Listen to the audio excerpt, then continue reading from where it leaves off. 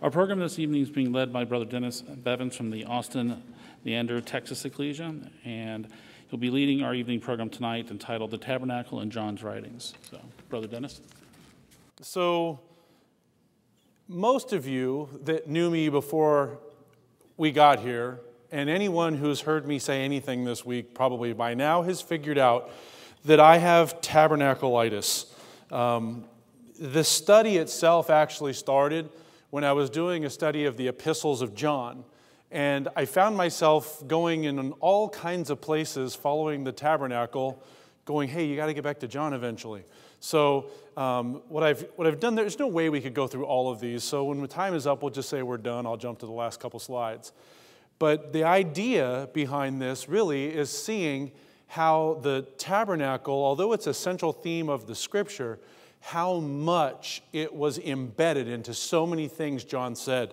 And some of them probably were obvious to many, but just not me. And I went, wow, how did I not know that? And then as I shared that with other people, I got the look like, yeah, everybody knows that. Okay, we do now. And others I found almost like, how did I not catch that before? And other people were like, yeah, we didn't catch this. So it made me feel a little bit better. At least I wasn't the only one clueless. So many times in our Bible study, we find things that are new to us. And it reminds me every time I find something that's new, that perhaps somebody else here knew it and they just didn't share it. So the more we share the things we read in Scripture, the odds of us catching lessons sooner, it comes much faster, because you might have caught this 20 years ago, and well, why'd you let me wait till now to get it, is what the question is. Now, for tabernacleitis, to my knowledge, there is no cure for this disease. The only hope one has is to accept and enjoy the affliction and continue to read the inspired word of the Father. You'll see it everywhere. Not only the word tabernacle, see those I catch. When the word tabernacle's there, I make the connection all by myself. But words like dwell or abide, or sometimes the word for abide in Greek is translated continue. And when we see those words, now I pause and consider and look for the tabernacle. It came up, as I mentioned, in my studies of John, and it made me rethink about some of the most often quoted verses in Scripture, especially quoted by Christadelphians around the world for years. And I did not, until recently, realize that that was a connection to the tabernacle. So let's get to that. Study started in the letters of John, so let's start in the letters of John. So 1 John, chapter 1, verse 3, that we have seen and heard and declare we unto you, that also you may have fellowship with us. And truly our fellowship is with the Father and with His Son, Jesus Christ. So the purpose of hearing, seeing, and sharing is not only with each other, but also with the Father and the Son. This theme starts in the wilderness, and it's built upon as a major theme in Scripture. So every slide we look at is going to have some connection to the tabernacle. Now, I figure it's probably worth saying at the beginning. I think I said this once earlier in the week, but I don't remember if it was to the teens or in the exhort, so I'm just going to say it again. And that is that our God chose to put this tent in the middle of His family. He could have put a castle on a hill with barbed wire, a moat around it, a few gators to gnaw on people that get close. But He doesn't. He doesn't want us to be looking at Him as beyond our reach and beyond our hope. But rather, He wants us to see Him as the center of our life, the center of our worship, and He wants to be in close proximity to us, which is why I love pictures of the tabernacle where the camp is around it. Honorable mention to Brother Matt Norton. If you've not heard his talks on the tabernacle, they are absolutely worth listening to. That was the first time I heard somebody say the body parts. I mean, I think I used different words. He was probably a little more, couth than I'll ever be. But the concept of human body parts words being used in the tabernacle itself, the ornaments in, the furniture in, the tent itself. Where other Hebrew words existed, we see things like mouth and ribs and ears and legs and feet so that we can see us, humans, as part of this tabernacle effort. Now, the first time the word fellowship that we focused on in this first verse, the first time that word appears is Acts 2, and 42, which says they continued steadfastly in the apostles' doctrine and fellowship, and in the breaking of bread, and in prayers. So our role in the ecclesia is to make sure we stay connected to apostolic doctrine that they heard, they saw, and they shared. Knowing the truth is only useful if it motivates us to live the truth. Reading, studying the Word of God has to change who we are. So living the truth is to make sure that we focus our efforts on personal growth and how that impacts the ecclesia.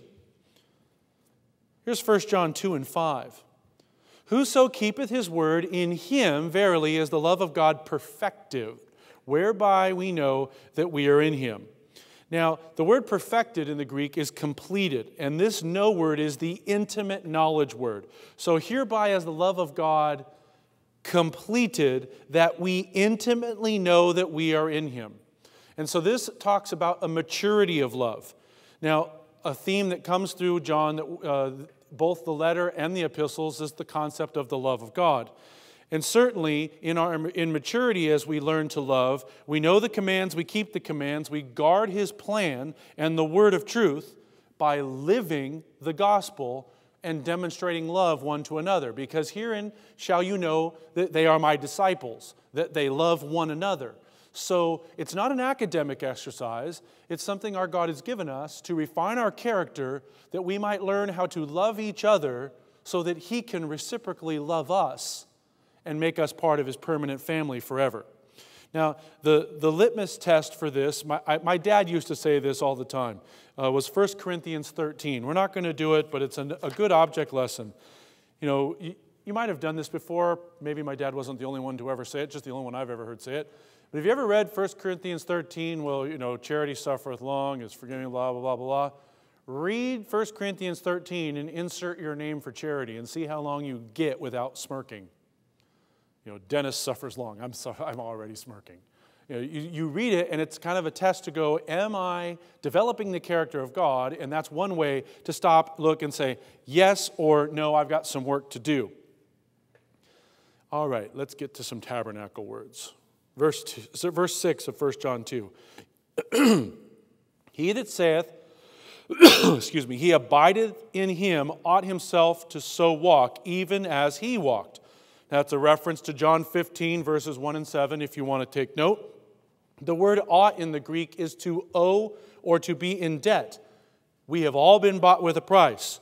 So this walk, 1 Peter 2 and 21 says, for whereunto you are called, because Christ also suffered for us, leaving us an example that we should follow his steps or walk his way. Excuse me, and we certainly have seen that in our Noah classes this week. John 8 and 12. Then spake Jesus again to them, saying, I am the light of the world. He that followeth me shall not walk in darkness, but have the light of life. So this concept of abiding in him starts with now.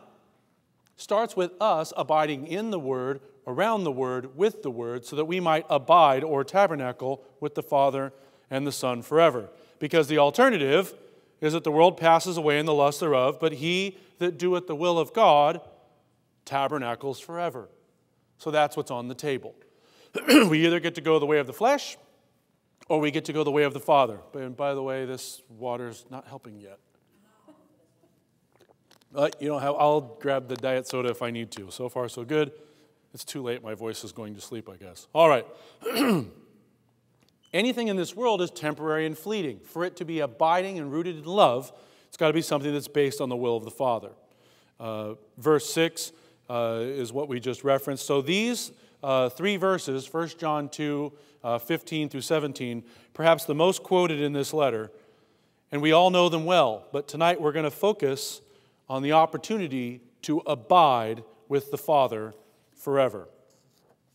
So we go just a few verses down. This is verse 24. Let that therefore abide in you, which you have heard from the beginning. If that which you have heard from the beginning shall remain in you, you also shall continue in the Son and in the Father. So the word abide, the word remain and the word continue are all the same word.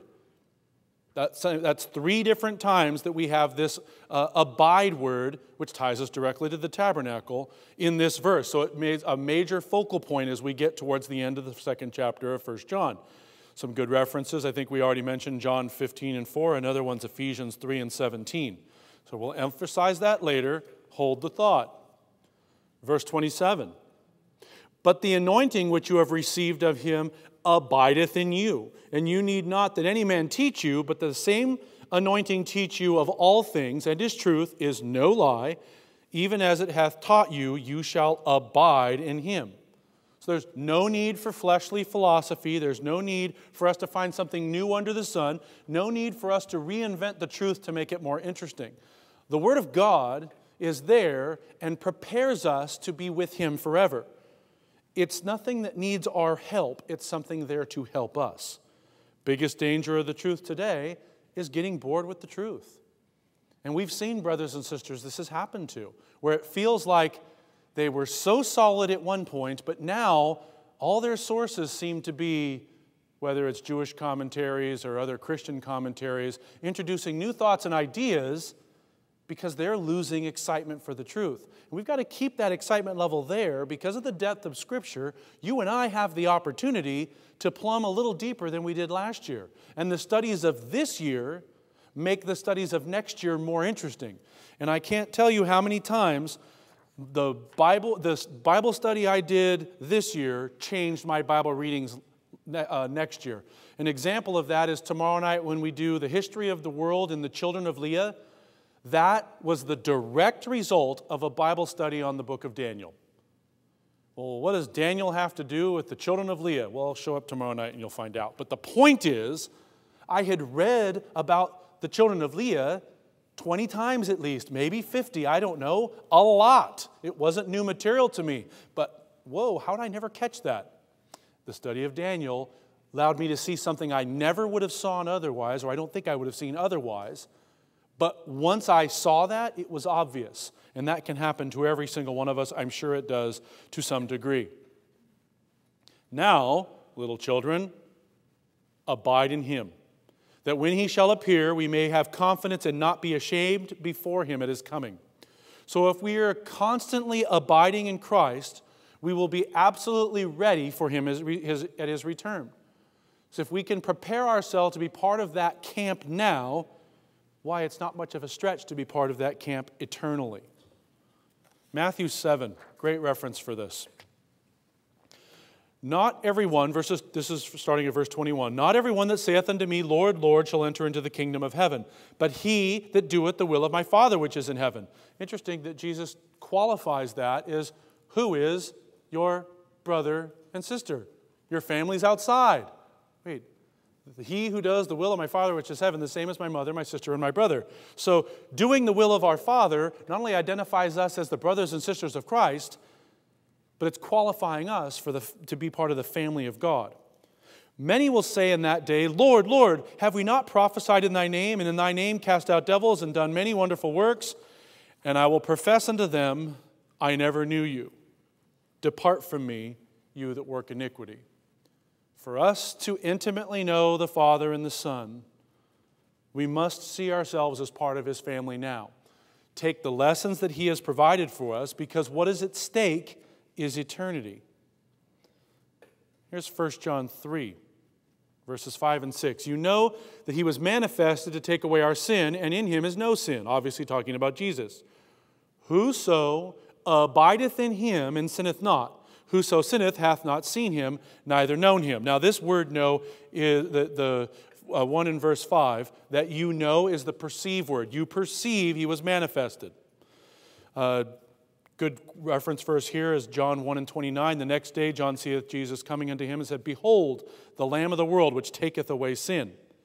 Now the word abide is the same as the word to dwell noted in chapter 2, verse 3. So we've got this same concept, to dwell or abide in Christ that sins not. Now in verse 6, the word is different for know. This is the intimate word. Whoso dwells in him sins not, and whoso sins has not seen him, neither intimately knows him. We cannot dwell with Christ and live a life of lawlessness. We choose to live a life serving our own lust, we intimately cannot know the love of the Father or the work of the Son. So, knowing that we are sinners, that we want to look past that sin, achieve forgiveness for that sin, and make a change in our life, it's a continual growing process demonstrating the love of the Father to each other. We then have an opportunity to abide with the Son and to be paired with Him in His kingdom. Verse 14.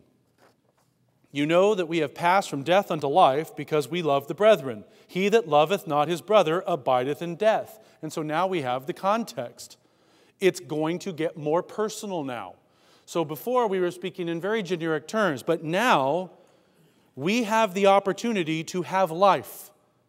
But if we do not know how to agape, that's the verb form of agapeo, this is agapeo, both times the word love is on the screen.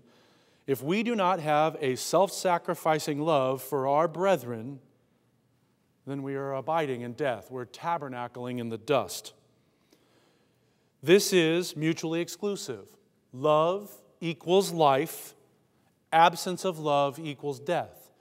So learning to love each other is paramount to us being seen not just as His disciples, but as Him as us being part of His family forever. Here, let's look at Matthew 7 again. Enter you at the strait gate, for wide is the gate and broad is the way that leadeth to the destruction, and many there be which go thereat. But strait is the gate and narrow is the way that leads to life, and few there be that find it. Of course, verses we all know, the concept of the road less traveling making all the difference. It's why fellowship based on correct doctrine as a starting point and love as a springboard is critical to our walk to the kingdom. Walking God's way is only possible if we are dwelling in love. Whosoever hateth his brother is a murderer, and you know that no murderer hath eternal life abiding in him. Now this is the see or perceive word again. You perceive that no murderer hath eternal life in him. Now, the word murderer only appears 3 times in the New Testament. Those two, anyone want to guess where the other one is? John 8 and 44. You can check it out when you got some extra time. You can't sleep tonight.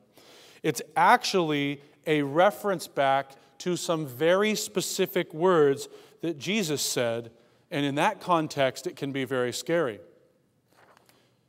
Jason referred to this earlier today. You have heard that it is said of them in old time, you should not kill, but whosoever shall kill shall be in danger of the judgment. But I say unto you, whosoever is angry with his brother without a cause shall be in danger of judgment.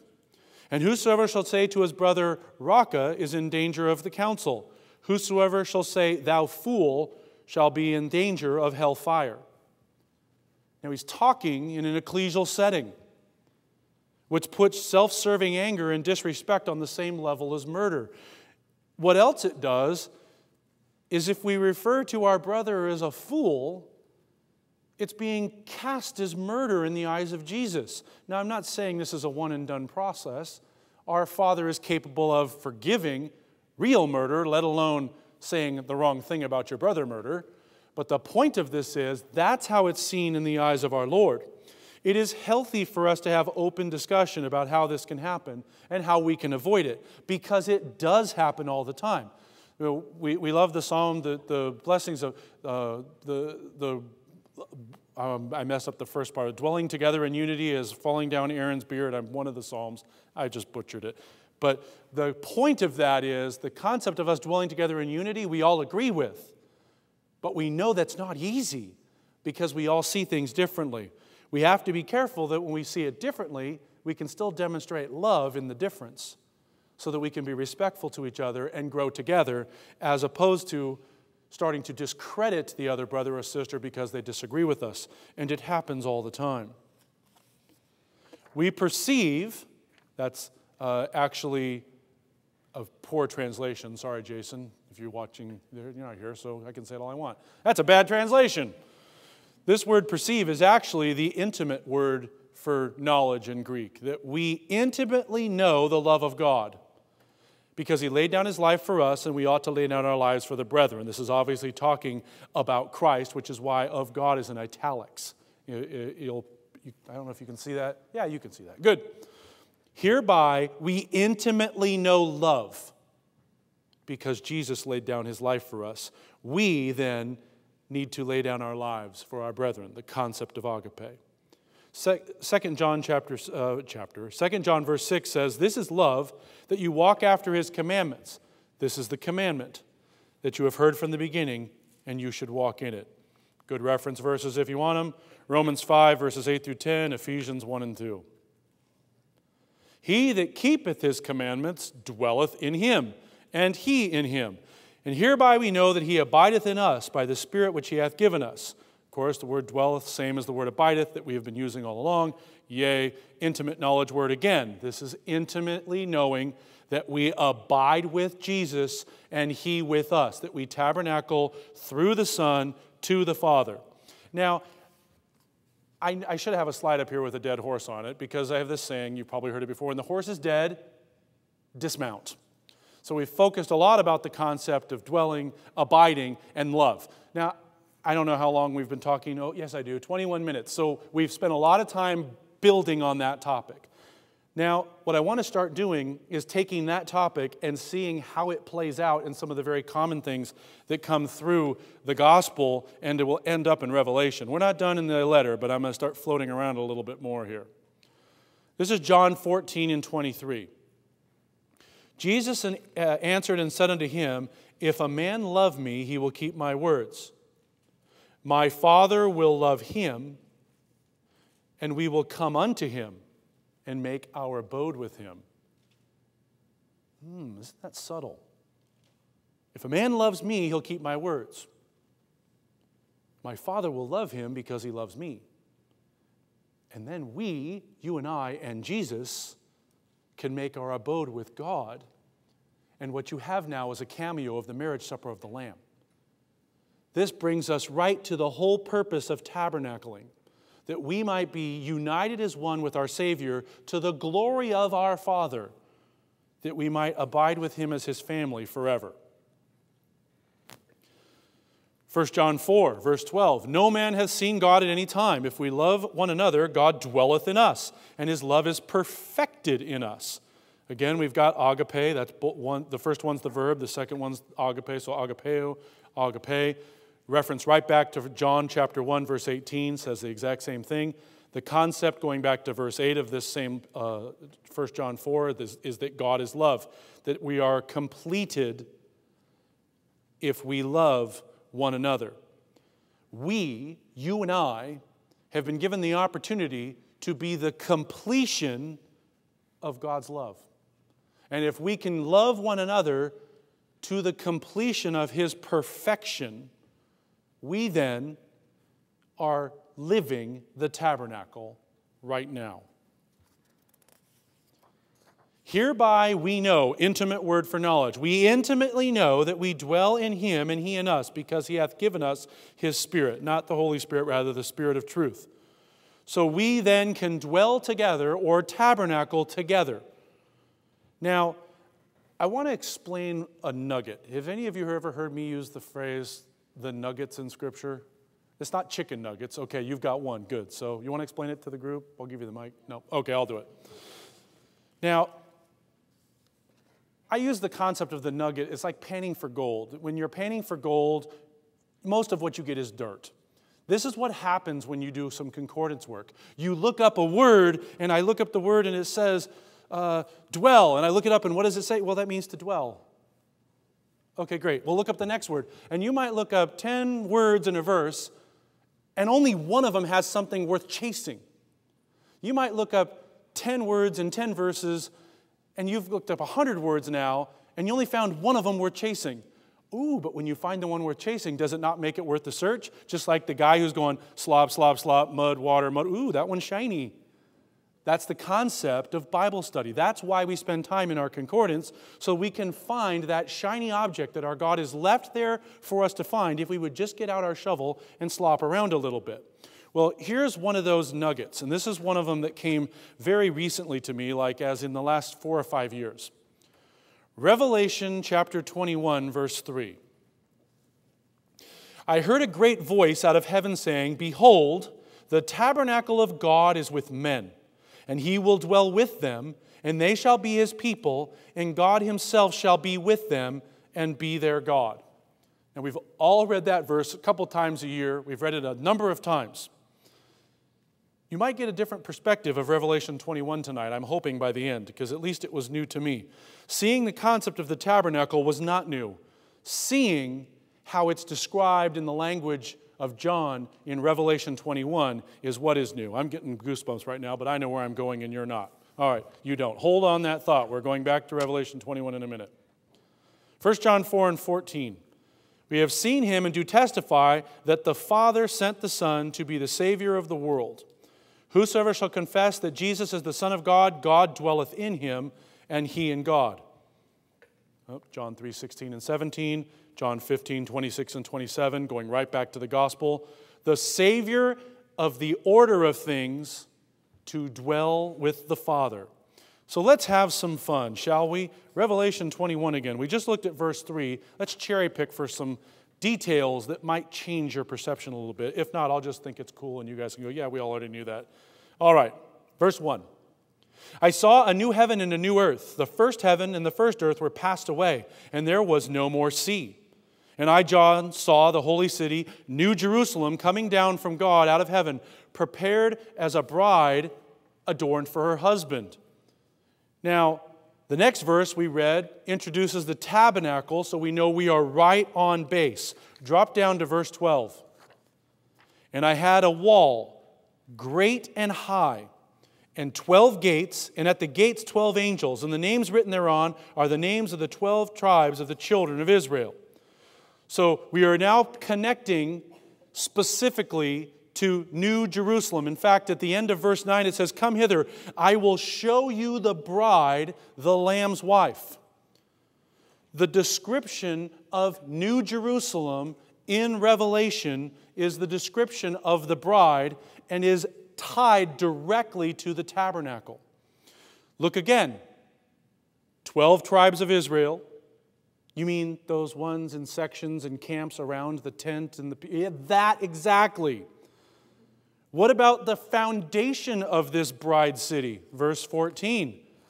The wall of the city had 12 foundations, and in them the name of the 12 apostles of the Lamb. You mean those that were the preachers of the good news of the kingdom?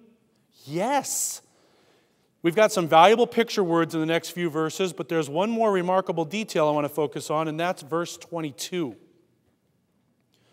And I saw no temple therein, for the Lord God Almighty and the Lamb are the temple of it.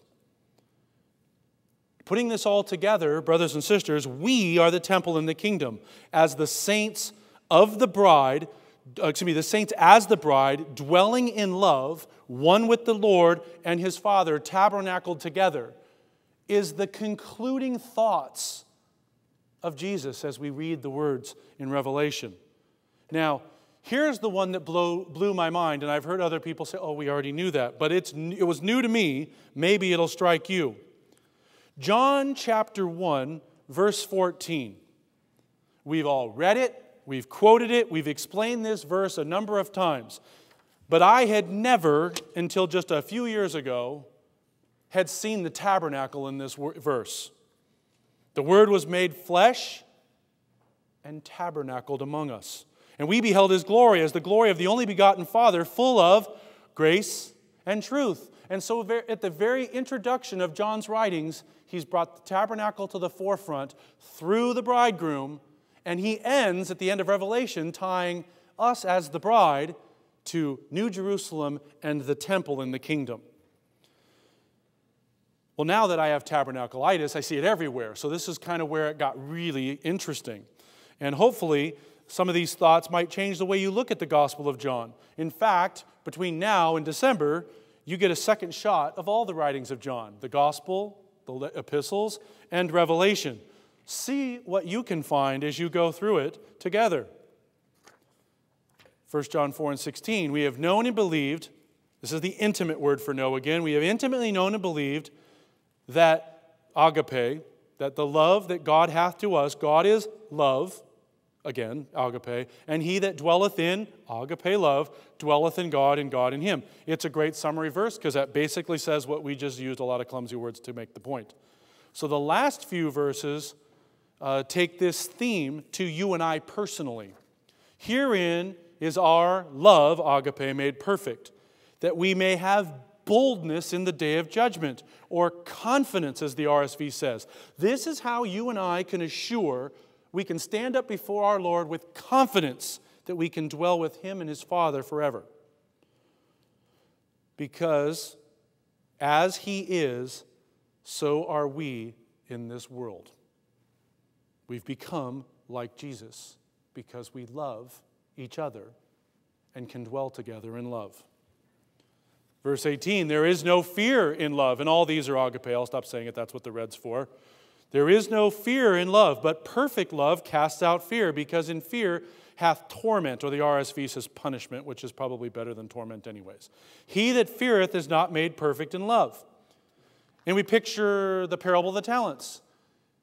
And there's no change in the language to those who made use of the talents they had. You had 2, you now have 4. Yay. You had 5, you now have 10. Yay. It doesn't say, well, you should have done better than that. You had 2, you could have made 7 or 8. Our God's not interested in us achieving more than we're capable of. What he's interested in us taking what he's given us and dedicating it to his service so that he can make more of us to his glory. But what was the condemnation to the one that had 1 talent? The condemnation was he didn't know his father. I knew you were a hard man, reaping where you had not sown, gathering where you had not strawed. He had no idea the love of the Father. And his fear demotivated him, and he buried what he was given in the earth. Because he didn't know God, didn't understand the love of God, and was motivated by fear, he was cast into outer darkness. And so that's where it gets very personal to us. Personable, not a good choice. Personal to us. That we know our God, we understand his love, and we demonstrate it to each other, because that's what allows us to bear fruit in his family.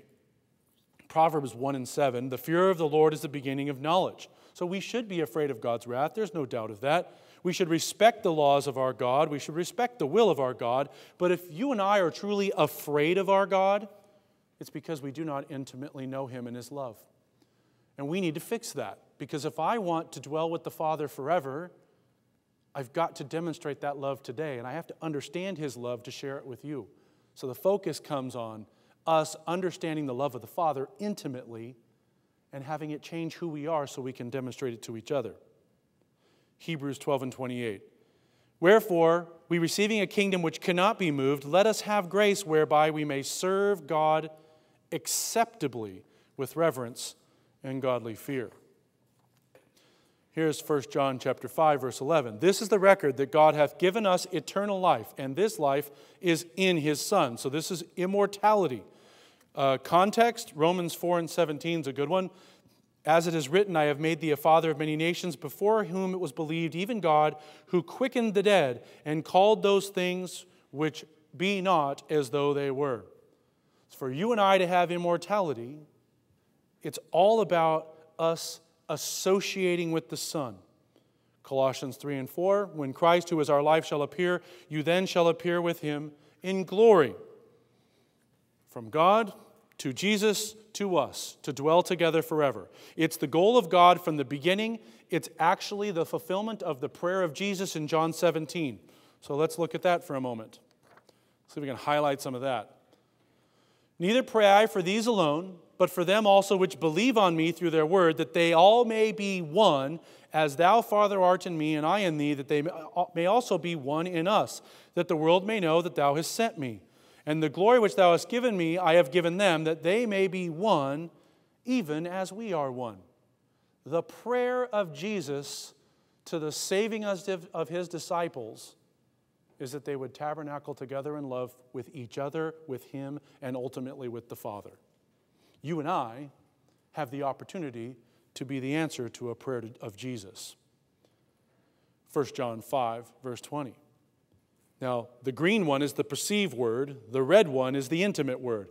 And we perceive that the Son of God has come, and he hath given us an understanding that we may intimately know him that is true, that we are in him that is true, even in his Son, Jesus Christ. This is the true God and eternal life. So what is the true God? To intimately know him and through Jesus dwell with him eternally. That is our hope and his desire. Give 2 John an honorable mention here. This is 2 John 2. For the truth's sake, which dwelleth in us and shall be with us forever, which connects us to the first letter, the dwell with word forever, which we keep talking about. And here, of course, we have in the Greek the word aeon, to the end of the age, that we would, for the truth's sake, dwell in us and that we would be with him to the end of the age, literally building on the tabernacle theme. Here's verse 9. Whoso transgresseth and abideth not in the doctrine of Christ hath not God. He that abideth not in the doctrine of Christ, he that abideth in the doctrine of Christ, he hath both the Father and the Son. And therein is the point. For us to show truth in doctrine is an example for us to abide with the Father and the Son. And if we transgress that doctrine, we are outside the camp, using Old Testament language. Brothers and sisters, that's Matthew 18. Matthew 18 is one of those things that's really hard to do, but you feel so much better when you do it. But because it's hard to do, we easily can skip the first couple steps, which are there to make it so you don't have to take the other two. Now, Matthew 18 is not on the list of suggestions of Jesus. It's listed as one of the commands of Christ. Why? Because it prevents little problems from becoming big problems. I'll use an example right now. If I said something from the platform, which is probably likely, that might have offended you, and you come to me and you say, Dennis, did you mean to say that? I've got two answers for that. I actually said that. That's not how I meant it. And then the next class I get to apologize for what I said I didn't mean and fix it. And you didn't have to go talk to the whole ecclesia about what a miserable brother Dennis is, because you and I fixed it. Done. It's already gone. And it was a misunderstanding. So I owned it. You called it. We hug it out. We're good. The other option is, yeah, I said that, and I meant it, and sorry you didn't like it. Too bad. It's the way it is. Well, Dennis needs some help here. So what would Jesus do? Well, he would get somebody else. Let's see if I can find somebody Dennis respects. That might help me. And the two of us are going to go talk to him together. Why? Because now you can leverage a relationship and perhaps get me to see the error of my ways, in which case you don't have to go to the next step, which is get the whole ecclesia involved. Well, that didn't work, so we got the ecclesia involved. That's the last-ditch effort. Because if that doesn't work, we have to withdraw fellowship. We cannot no longer abide together in love. But is that how it works all the time in our ecclesial life? Does every time there's a challenge with an individual in our meeting, do we go to them personally and try to solve it? Our natural human instinct is not to solve the problem I have with you. If I got a problem with you, it's so much easier to talk to her about it than it is to talk to you. And I've skipped step 1 of Matthew 18, and I've actually made a problem worse, because what if what you said you didn't mean, and you said, well, Dennis, I didn't mean it that way. Sorry it came out that way. We hug it out. We're good. But I've already lit the fire in somebody else who thinks she did something wrong. And sorry, you guys are just in the front row. Lucky you. So the point is, Matthew 18 prevents the problems that can erupt in an ecclesia and split them in half, which is certainly not what our Father wants to see. It's a last resort to withdraw, and that withdrawal must be done out of love. If it's done for any other reason, it's wrong. But the concept of love in the family, as we try to dwell together in unity now, is something we can learn together by how we treat each other. So the reason I bring it to Matthew 18 is Matthew 18, done properly, is in love. That's the whole point in it being there. It allows you and I to demonstrate love one to another, even when we disagree. Now, the RSV has for this, anyone who goes ahead and abides not, which takes the transgression word out altogether. It's not about them being evil, but it's about them being outside of the camp. If we do not dwell in the doctrine of truth, then we are godless. It compares to us saying things like, good Christian values, or there's nothing wrong with, and we justify things, but the absence of truth makes it wrong. We can relate it to the Christian world at large. If we're honest with ourselves, we can apply it to our own individual ecclesias, families, and maybe even person. So let's reread that at the end. He that abides in truth has the Father and Son tabernacled. All right, let's have a little fun, shall we? I'm assuming you're not having fun yet. Psalm 22. What does that have to do with the tabernacle? Oh, only everything. So, Psalm 22, we're all very familiar with this. And the first words from Psalm 22, my God, why hast thou forsaken me?" is the first thing Jesus says from the tree. And it's short because when you're crucified, you die of suffocation. So that's why all 7 things he says from the tree are short. But the reason he starts with those words is not because he felt forsaken by the Father, as the churches would teach us, but rather so you and I would know, if you want to know what Jesus is thinking right now, he's telling you where to look. He's giving you the first half of the first verse. And if you look at the entirety of Psalm 22, you get a blow-by-blow description of the crucifixion, which tells you and I, and anyone who knew what he was talking about at the crucifixion, Jesus knew exactly what was happening. He knew exactly why it was happening, and he knew exactly what purpose it was happening for, because that's what Psalm 22 is about. It's noted in both Matthew and Mark's gospel record. Now, verse 24 of Psalm 22 removes the suggestion that he was feeling forsaken by God. This is not a doubt in the words of our Lord Jesus. Verse 24 tells us without a doubt he had no doubt, but he had surrendered to the will of the Father in the garden. So we'll focus on what it means. See if we can put this in perspective. So Elohim, Elohim, emphasized reference to the mighty ones, the ministering spirits that had been accompanying him on his entire journey. And he used the word help. The Oxford margin adds, from my salvation. The actual word is Yehoshua, a feminine word meaning salvation or deliverance of the saints. What was on the mind of Jesus as he was dying? Delivering his bride. He was thinking about you and I as he was hung on that tree. That language makes it not only about those before us and those with him, but personally about you and I. It lines up exactly with the prayer of John 17, which continued not just to his disciples of the day, but to all those that would believe on him thereafter, that we might all be one with him and each other as he is with his Father. Now, everybody's talked about Psalm 22, verse 6.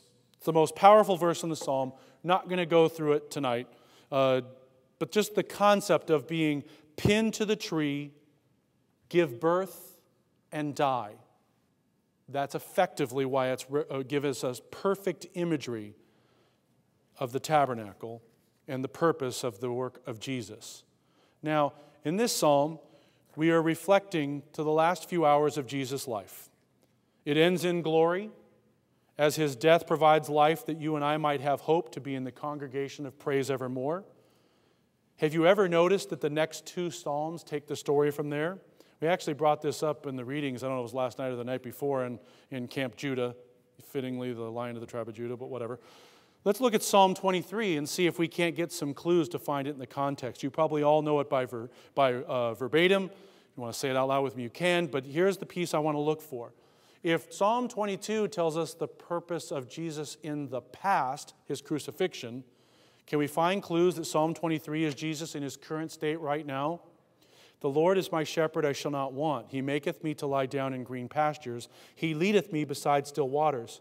He restoreth my soul. He leadeth me in the paths of righteousness. Why? For his name's sake. Yea, though I walk through the valley of the shadow of death, I will fear no evil. Thou art with me. Thy rod and thy staff, they comfort me. Now look at this. You have prepared a table before me in the presence of mine enemies. You anointed my head with oil. My cup runneth over. Surely goodness and mercy shall follow me all the days of my life, and I will tabernacle in the house of Yahweh forever. And notice the very end, it shifts to the tabernacle language with the Father and the Son forever. What about Psalm 24? If Psalm 22 is Jesus in the past and Psalm 23 is Jesus in the present, I wonder if we can find in Psalm 24 Jesus in his future state. So here's Psalm 24-ish. I picked apart a few verses. It's a little longer than the other two. The earth is the Lord's and the fullness thereof, the world and they that tabernacle therein. There's number 1. Verse 1, tabernacle filling the earth. Verse 3, who shall ascend into the hill of the Lord, or who shall stand in his holy place? And now we're in Zion. Verse 5, he shall receive the blessing from Yahweh and righteousness from the God of his salvation. Salvation at last. We have been tabernacled with the Father and the Son, filled the earth with his glory, the ascension of Mount Zion, and salvation has come from Yahweh. Psalm 22, the past. Psalm 22, the present. Psalm 23, the future state of our Lord Jesus Christ. This is our hope and our desire. The psalm ends by repeating the question, who is the King of glory? The final answer being, Yahweh of hosts. He is the King of glory. Let's close our thoughts tonight by turning to the last few words of John and Jesus, and this is Revelation chapter 22, and we're going to note them with emphasis. He that is unjust, picking up at verse 11, let him be unjust still. He that is filthy, let him be filthy still. He that is righteous, let him be righteous still. He that is holy, let him be holy still. And behold, I come quickly, and my reward is with me, to give every man according to as his work shall be. I am Alpha and Omega, the beginning and the end, the first and the last. Blessed are they that do his commandments, that they may have the right to the tree of life and may enter through, the gates of the city. What city is that? New Jerusalem, the bride prepared on the foundations with the apostles. For without are dogs and sorcerers, whoremongers, murderers, idolaters, whosoever loveth and maketh a lie. I, Jesus, have sent mine angel to testify unto you these things in the churches. I am the root and the offspring of David, the bright and morning star. The Spirit and the bride say, come. Let him that heareth say, come. Let him that is athirst come. Whosoever will, let him take the water of life freely. For I testify unto every man that heareth the words of the prophecy of this book. If any man shall add unto these words, God shall add unto him the plagues that are written in this book. If any man shall take away from the words of this book of prophecy, God shall take away his part out of the book of life, out of the holy city, and from the things that are written in this book. He which testifieth of these things, saying, surely I come quickly. Amen. Even so come, Lord Jesus. The grace of the Lord Jesus Christ be with you all. Amen.